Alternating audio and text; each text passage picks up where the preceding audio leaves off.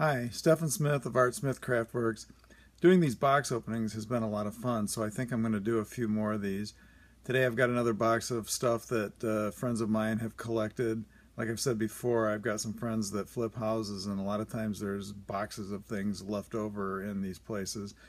And so they know I do the sculpture using repurposed materials, and they wind up giving me a lot of things that I can use in the sculpture. So let's go take a look at what I've got.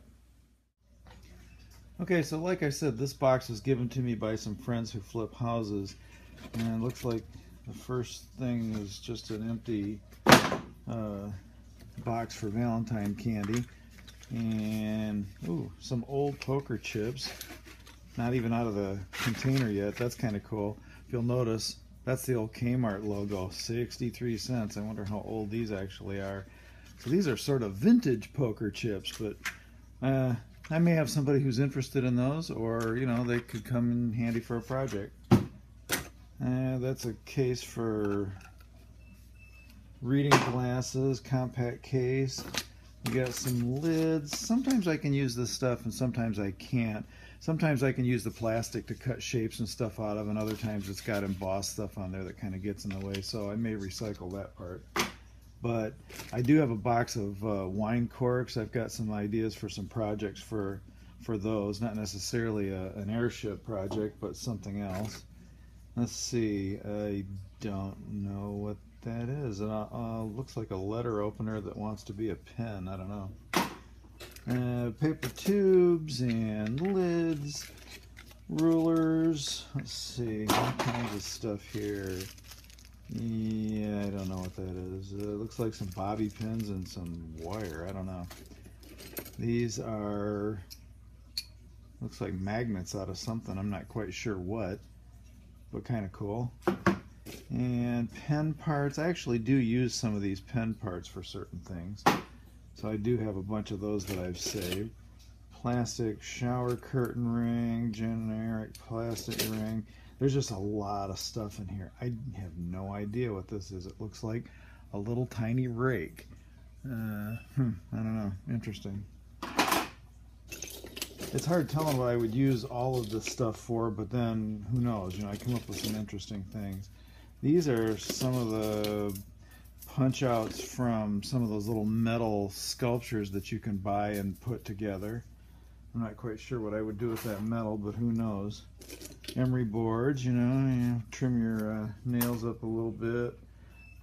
Miscellaneous odds and ends. There's a giant carabiner with a flashlight that probably doesn't work because there's no battery in it. Bookmarks. Star Trek bookmarks, specifically Deep Space Nine bookmarks. Anybody want any Star Trek bookmarks, you know, leave me a comment. Tape cores. I actually use tape cores all the time. I have a bin just full of these tape cores. I've used them for a ton of different things. Just a nice, cool shape to use. And wall anchors. I've used those from everything from cannons on the airships to portholes to, you know, there's just tons of things you can do with those. I can't even name everything. Alright, just random odds and ends and pieces here of different things, different shapes, metal, plastic. That looks like a charging end off of a universal charger for a phone. Alright, let's set that off to the side. What do we have here? A couple of little Christmassy looking rocking chairs. I may just leave those as is. Those are kind of neat. Set that down. I was going to say just pill bottles, but actually these are pill bottles that have buttons and random little pieces and parts in there. Paper clips, golf tees. Oh, there's a pop bottle cap. I actually have some projects in mind for some bottle caps. I'm sure there's all kinds of things you could do with those. Boots and a saddle. It's a bank. That's interesting. A little bit rough looking, but kind of cool. I mean, you know, there's lots of people that might be interested in that outright. I'm not quite sure I can use that in a project. A dowel stand, you know, looks like something that a dowel would be displayed in, but actually I've used those before for my airship kits when they're put together. You can use those as a nice little display stand for a little airship too. Let's see, what else do we have here? Oh, this is kind of cool. Some kind of a bronze or brass plate of some kind. That's pretty neat. I'm not sure that I could use that in an airship either, but maybe some other kind of project. Okay, these look like, you know, one-hit little shooters, like little saluting shot glasses. Only they're in the shape of a little, you know, champagne flute. I could probably actually find some interesting things to do with those.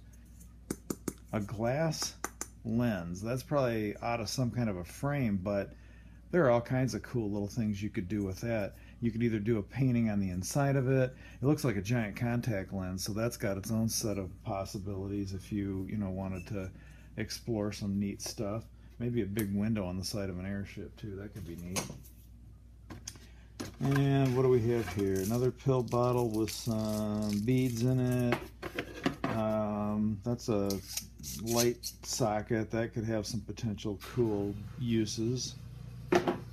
A little set of trimming scissors. Okay, I probably got a ton of those.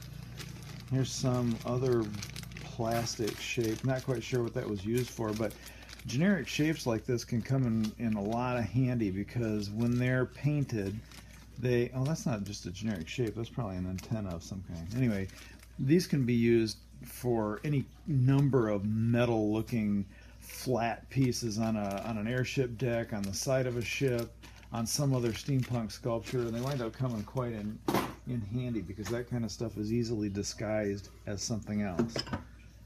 Hey, you know what? A chopper. My mother still uses one of these, you know, even in the age of food processors and everything else. So I don't know, maybe I'll give Mom a call and see if that's something that she could use. We got some interesting little wooden salt and pepper shakers, and it says magnetic. I don't know what that means. Oh, maybe they go together. There they go. They kind of stick together. Those are kind of interesting. I'm not sure quite how I would use those, but we'll see.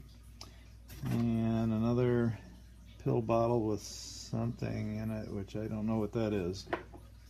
Interesting. Okay, looks like we got an old radio here. I was going to say old radio parts until I realized that it was actually inside of a radio. So if you look at that, these tubes are super cool, and a lot of people wind up using those in one steampunk sculpture or another. But these old radios, I mean, God, I remember using ones like this when I was a kid. I mean, this was pretty much the mainstream kind of radio. I think that's old cord. So I'm not sure. I probably will wind up taking that apart. I highly doubt that it still works, although I may plug it in and see. I don't know.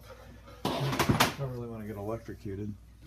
And then we got some kind of an cast iron trivet. That's kind of neat.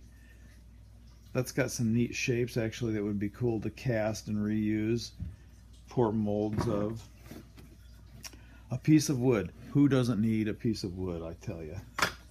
And then some kind of a